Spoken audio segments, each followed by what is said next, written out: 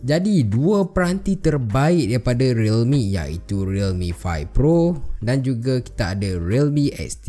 Jadi mana yang lebih baik antara kedua-dua peranti ni? Jadi anda bersama saya sekali lagi dalam video versus, dan kali ni saya nak bandingkan dua peranti terbaik Realme iaitu Realme 5 Pro dan juga Realme XT. Jadi jom kita mula. Tarikh launching untuk Realme 5 Pro ialah sekitar awal bulan Oktober. Tiba-tiba hujung bulan Oktober, Realme menawarkan Realme XT, yang mana Realme XT ni sebenarnya lebih bagus daripada Realme 5 Pro. Betul ke? So kalau anda tengok sebenarnya spesifikasi asas je lebih kurang je kedua-duanya. Memang tak ada beza yang terlalu ketara. Anda boleh tengok Realme 5 Pro ni dia ada skrin 6.3 inci dan bateri dia ialah 4035 mAh. Untuk Realme XT pula dia ada bateri 4000 mAh dan juga skrin dia 6.4 inci. Sedikit besar pada Realme 5 Pro tapi bateri dia sedikit kecil. Kalau anda tengok Realme 5 Pro dia ada rekaan belakang dia seakan kristal, dan manakala untuk Realme XT dia ada rekaan warna pearl. Bagi saya rekaan Realme XT ni lebih menarik dan nampak premium berbanding dengan Realme 5 Pro. Untuk ketahanan, Realme 5 Pro dia ada skrin dengan Corning Gorilla Glass 3 dan juga bahagian belakang dia ialah plastik. Untuk Realme XT dia ada rekaan kaca dan juga dia ada Corning Gorilla Glass 5. Bagi saya, jika anda mencari sebuah telefon tahan lasak dan jika anda mencari sebuah telefon dengan rekaan yang premium, saya sarankan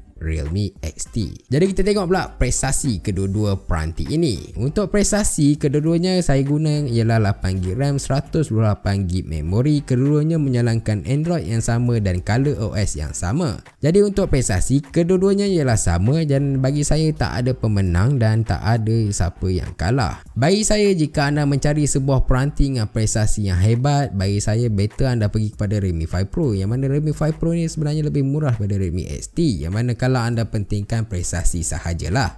Tapi untuk Realme XT ni dia ada kelebihan yang lain berbanding dengan prestasi yang laju. Dia ada speaker Dolby Atmos yang mana bagi saya sesuatu yang best untuk peranti kelas mid range. Jadi kita tengok pula dari segi gaming. Gaming pun kedua-duanya tak ada perbezaan yang ketara. Tapi untuk Realme XT ni dia menang dekat gaming sebabnya dia paparkan game yang lebih menarik, yang mana dia menggunakan skrin jenis Super AMOLED. Kalau anda main game dekat skrin jenis Super AMOLED ni, anda boleh tengok dia punya detail tu lebih cantik dan juga dia punya gambar dan juga warna lebih punchy. Jadi bagi saya perbezaan dia taklah terlalu ketara. Tapi jika anda mementingkan skrin dengan paparan yang lebih baik, saya sarankan Realme XT. Dan sesuatu yang perlu anda tahu, Realme XT lebih panas berbanding Realme 5 Pro ketika anda bermain game. Tapi perbezaan panas tu taklah terlalu ketara. Sebabnya ialah Realme XT ni dia menggunakan rekaan belakang jenis kaca. Untuk Realme 5 Pro dia guna plastik. Bila anda guna rekaan belakang jenis kaca, anda akan lebih merasa cepat panas berbanding dengan plastik. Jadi untuk bateri, Realme XT dia ada 4000 mAh, manakala untuk Realme 5 Pro dia ada 4035 mAh. Perbezaan dia taklah terlalu ketara dan memang tak nampak sangat pun. Untuk kamera mungkin anda akan nampak perbezaan yang agak banyak, yang mana untuk XT dia gunakan kamera jenis Samsung punya sensor dan dia ada 64MP. Untuk 5 Pro dia menggunakan sensor Sony dan dia ada 48MP. Ada antara anda yang lebih meminati Sony, mana Sony memberikan gambar yang lebih menarik dan warna yang lebih menyelap. Dalam keadaan ni kalau anda tengok kamera untuk Realme XT ni dia sedikit oversaturate berbanding dengan Realme 5 Pro, yang mana Realme 5 Pro yang menawarkan gambar yang sedikit cool dan juga best. Jadi dekat sini saya ada sediakan contoh yang mana saya tangkap gambar antara kedua-dua peranti ini. Dekat sini bila anda tangkap gambar orang, anda boleh tengok warna kulitnya untuk Realme XT sedikit kemerahan berbanding dengan Realme 5 Pro yang warnanya agak okey lah.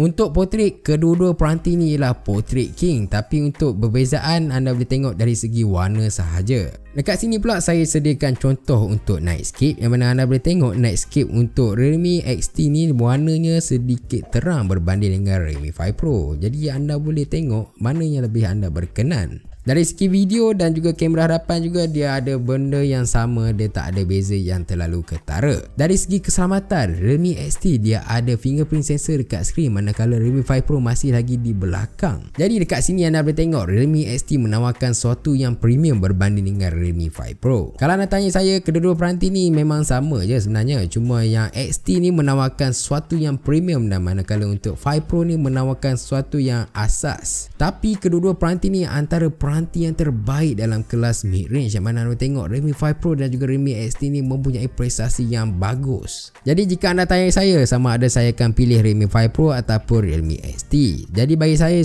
tak berapa ada bajet yang tinggi, jadi saya akan pergi kepada Realme 5 Pro. Tapi kalau saya ada duit lebih, saya akan pergi kepada Realme XT, yang mana dia menawarkan skrin Super AMOLED yang saya paling susah nak move on. Ditambah pula dia ada speaker Dolby Atmos yang sangat sedap didengari. Jadi apa pendapat anda tentang kedua-dua peranti ini? Jangan lupa like, subscribe dan juga share dan nyatakan pendapat anda kedua-dua peranti ini. Mana satu yang lebih menarik kepada anda? Jangan lupa like, subscribe dan juga share. Terima kasih. Jumpa lagi.